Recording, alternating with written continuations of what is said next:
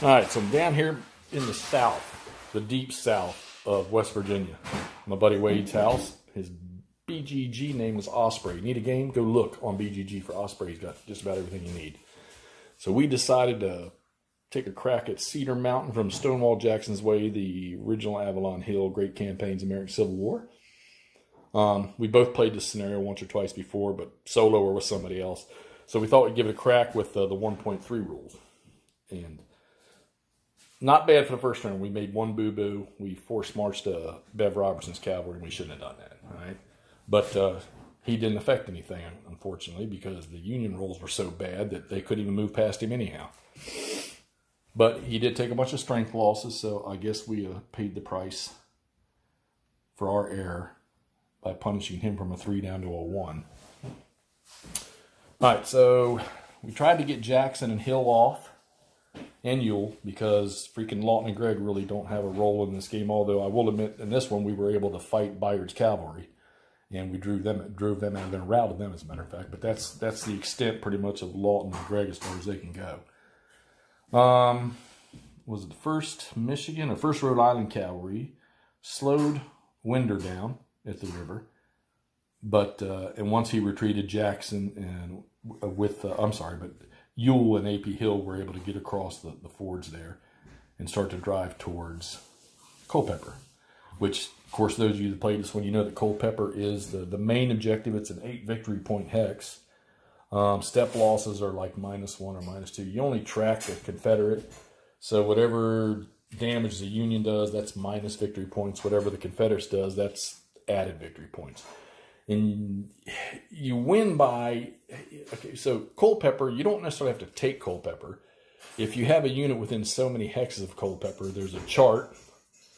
Let me find that chart for your victory points right here. That how many you get for the unit, for the distance in hexes to that unit. All right. And then, of course, the victory schedule is over here. So 7 or more points, and it's a Confederate decisive victory. I played it once by myself. He's played it twice, and I think between the two of us, all 3 times, the Confederates have won it. Apparently, when he played it, the Confederates must have got like 6 straight initiative rolls, so they were halfway across Virginia and into freaking Arizona before the first turn got going for the Union.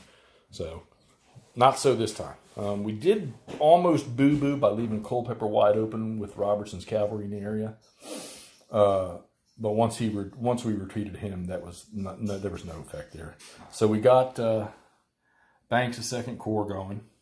Ricketts can't move the first turn, but he can activate this next one. We've got Crawford's. Well, it's one of them. Crawford's, he's a brigade, I think. Yeah, he's one of the 2nd Corps brigades. We got him headed south. We got Banks and the rest of them with Augur and Prince headed south. And then we've got Siegel's coming on. Siegel's 3 divisions are headed down. Or Siegel's got 4. I can't tell there. And he's got Milroy's brigade. I think Milroy's part of 2nd Corps. No, he's independent. Okay. So Milroy's come down, and then Siegel with his 3 divisions are headed towards Culpeper. So we're probably going to have a fight. I guess it's initiative roll. So depends on who gets them. I mean, if the Confederates were to string together 2 or 3 in this next turn, they're all sitting at fatigue level 2s except for 1 unit. 2 units, Bayard's cavalry, and I think Bayard's cavalry is sitting at 4 because of a bad combat. We decided we did an odd and even on whether they would fight or retreat, and it came up fight. So he did a damn on Gregg, but Lawton came up and drove him off without taking any combat casualties at all. But Gregg got beat up by him. But like I said, those 2 are useless now anyhow. So initiative roll is what's going to be the effect for this. This is the end of first turn 1. We'll get these fatigue markers out from underneath these guys. And like I say, whoever wins those, you know, if the Confederates get multiple initiatives to start with, they'll probably just blow right on up into... they should just knock Crawford aside. I really don't think that Augur and Prince's divisions will give them too much trouble. Ricketts will, if we can get Ricketts activated. Like I say, if the Union gets 1 good activation early in this turn, they can get troops down in there. All right, so we'll update you right now. It's a -2 victory points right now, so Confederates are losing, I think. Let me see. Yeah, -2 or less is a Union decisive for right now. All right, so this fight's going to develop, and we'll video that after the next turn. See you shortly. All right, back to Stonewall Jackson's Way here. We just finished the August 9th turn. And what a nightmare of dice rolls it was.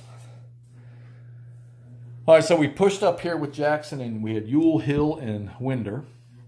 And we thought we'd get into the fight here and drive second core out of the way. And as you can see, it was much to no avail. Actually, Pope and his boys put up a heck of a fight right there and just stalled Jackson. Two of the divisions just stalled him straight out in front of Culpeper. So as it sits right there, you'll notice we have, what, 75% of the troops are exhausted.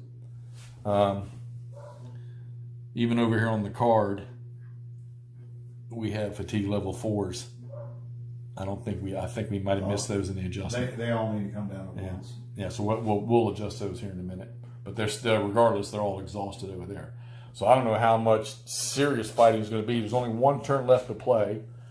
And we have, right now as it stands, it is a +5 on the victory for the Confederates, which is a Confederate substantive victory. So I don't know. This looks like to me like it's going to be a strength point thing, because I don't think that the Confederates are going to. They don't have enough.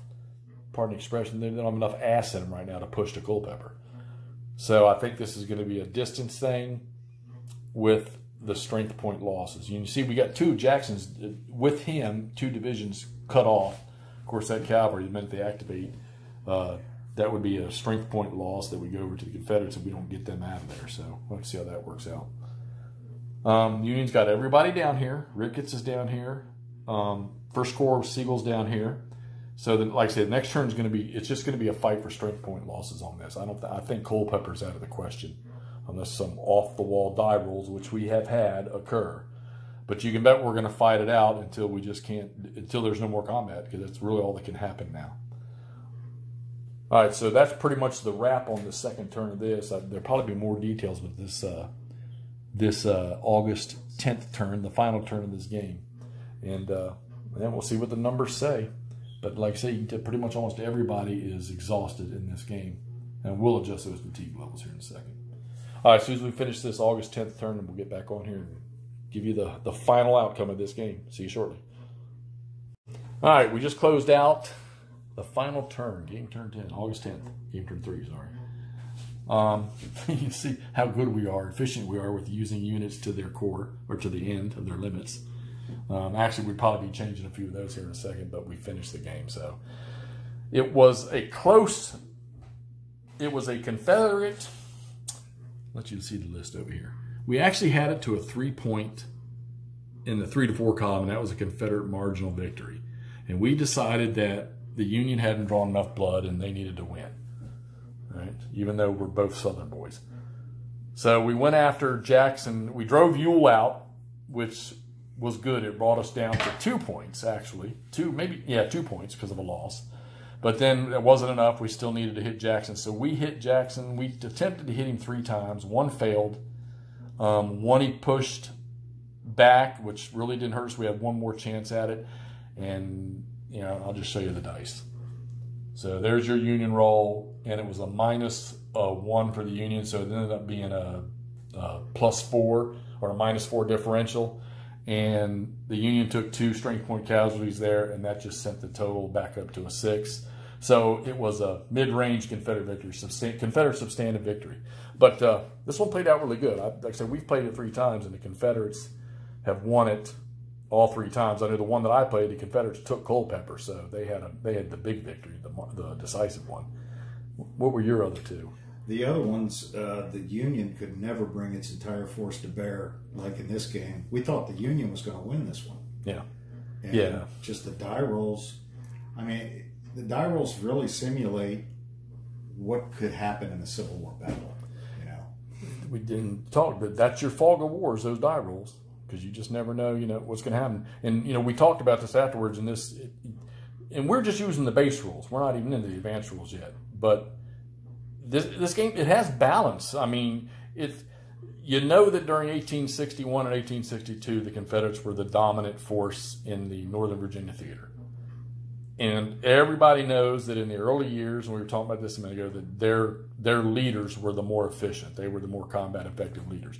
And this game shows that, but it doesn't show it so misbalanced that you can't possibly win as the Union in this fight, because you could.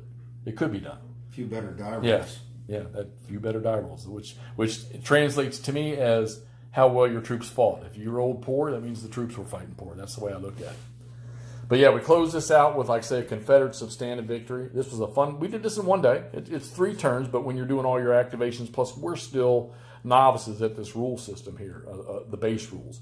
I have played the campaign one in this of Solo at Home. It took me a little over a week to play it, but if you haven't played one of these and you can get your hands on one, play it, because I'm telling you, you're going to love this system. I felt the first game like this I ever played, and I fell in love with it immediately. If I didn't have 300 other darn games to play, I'd be playing these all the time. So, and of course, my buddy Wade here, he started playing these, and he likes it. He's addicted to the system, so I know he's going to keep playing, along with 2 others that we have to play the game too.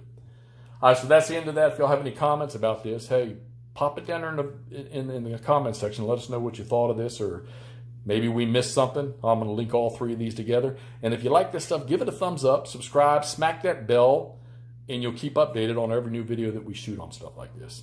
All right, thanks for watching. We'll get something new out soon.